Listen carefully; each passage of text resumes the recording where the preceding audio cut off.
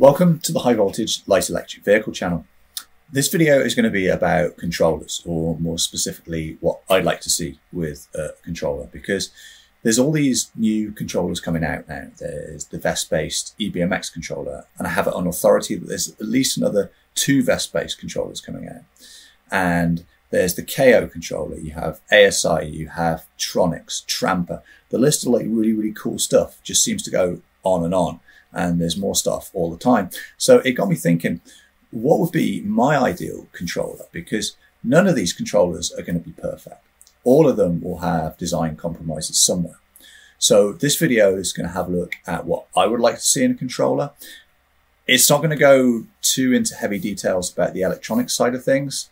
It's more of a wish list for the ergonomics and a features point of view. So start off, what I'd like to see is a bit more in terms of safety when it comes to making connections to the controllers. So a couple of examples here. I've got like a BAT 4000, and we've also got a FAR driver here. And if you look at the terminals on the controllers, they're not recessed into the controller, and the ASI one is a bit better done than the FAR driver one, because it has these fins that protect the terminals there. But if you have a look at the FAR driver one, they're just straight out of the back. So you make your connection here, and it's kind of exposed. So what I was thinking is that you could design some safety into the product quite easily, and you can see on the screen very rough example here. It's not the full controller or anything, but you can see if you have it molded, you'd be able to insert the wire into the controller, and then you could torque it down, lock it into place, and then even put like a little cap or a cover in place over the top, and then you wouldn't have any sort of exposed wires, and there'd be no chance of anything sort of connecting between the two or shorting anything out. Another thing that I'd like to see with the controllers is for them to be fully waterproof. If light electric vehicles are going to become more mainstream, then they really have to work in all conditions, and having the brains of the vehicle be fully waterproof is kind of a must. I mean, if we look at this vest one here, it's a really brilliant controller. It's very sophisticated. It's very compact, but there's no waterproofing anywhere. Like, water can get in the sides, down the phase wire connections, it can get in the sides down where the battery is, and it can get in everywhere where there are the communication connections here for things like the hall sensors, throttle, all that kind of stuff. So to make this usable on a light electric vehicle is a bit of a pain in the butt, really. And I actually worked on that for quite a bit. I haven't finished this in any way, shape or form, but I designed essentially a box to put the controller in to alleviate some of those concerns. So I was looking at putting gaskets around it, gaskets for the wires, a plate here that would marry up all of the different terminals and bring them together. So you just had the 5 wires coming out, place to have the communication wires, additional heat sinking, all that kind of good stuff.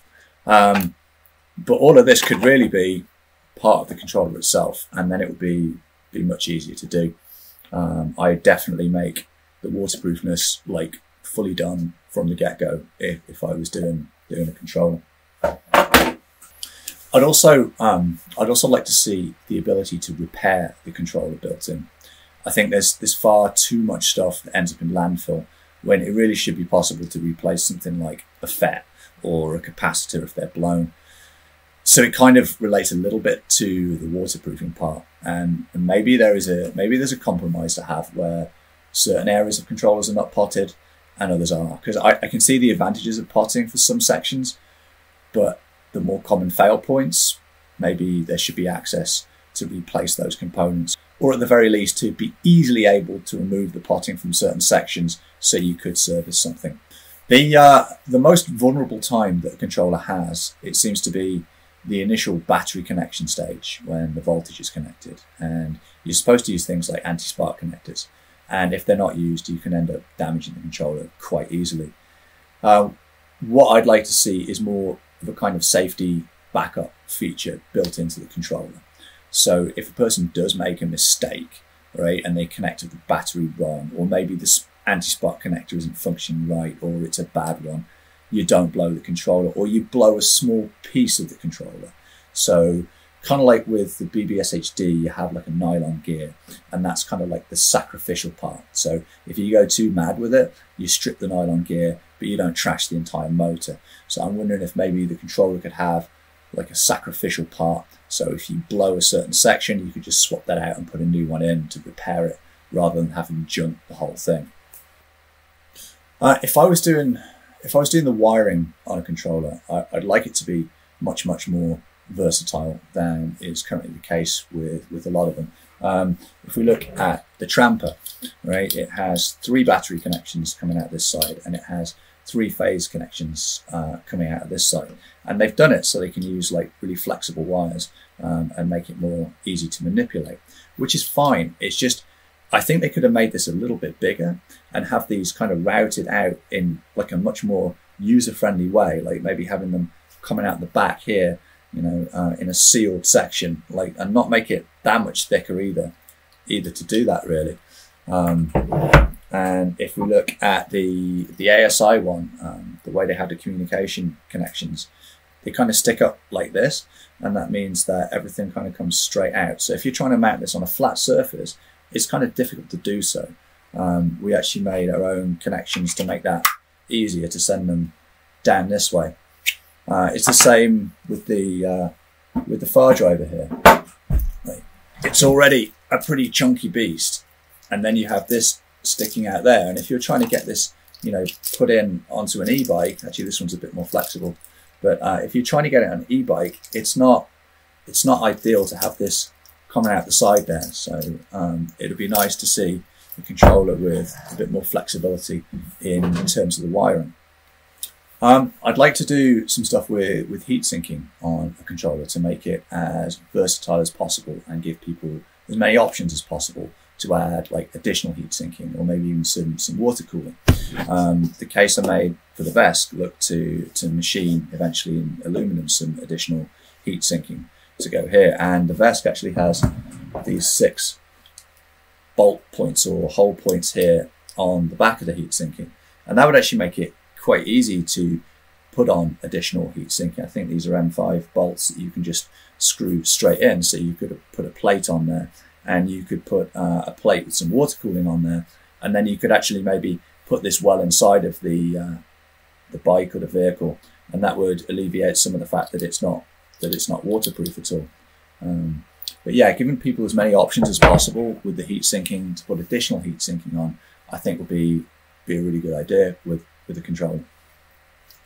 Another thing I do is to design it so it has as many options for people to mount it onto the bike or the vehicle as possible. And then you can use the controller or the same controller in as many different scenarios as possible. Take the ASI one, right? I have to actually take screws and build screws out of this in order to bolt parts on to then attach it to bikes and vehicles. And I should probably keep my mouth shut because I make money doing that. But if I was going to do a controller, I would have lots more mounting and bolt points already built into the heat sinking, already built into the structure of it, that would make it easier to put it where you want to put it. The far driver one here has four holes that you could use bolts, but they're not particularly easy to use because they're so very close to the plastic body. So maybe you'd have to use some kind of a standoff or something to get them onto a frame. But yeah, I mean, the controller, if I was doing the design, it would have as much versatility built into it to let you use it with loads and loads of different vehicles. In terms of kind of security and anti-theft, I mean, the controller it's the brains of the vehicle, so I'd like to see much more done in terms of anti-theft in the controller. Like, so the ability to code the controller to a particular motor, code it to somebody's phone. Basically use things like GPS tracking modules. I mean, you can put a GPS thing in a $300 camera, so you should be able to put one in a $1,000 controller. And then basically make it as difficult as possible for someone to steal a bike, easy as possible to recover it, and as undesirable as possible to steal it in the first place. And I think you can build an enormous amount of that into a controller. So that's about it for controllers. If you have ideas and you want to have a chat, post them in the comments, and you can also join our Discord community and have a chat on there. Huge thank you to all the channel members. You helped to make all of this possible, and very much appreciated. And thank you to everybody else for watching the channel, and I'll see you all in the next video. Cheers.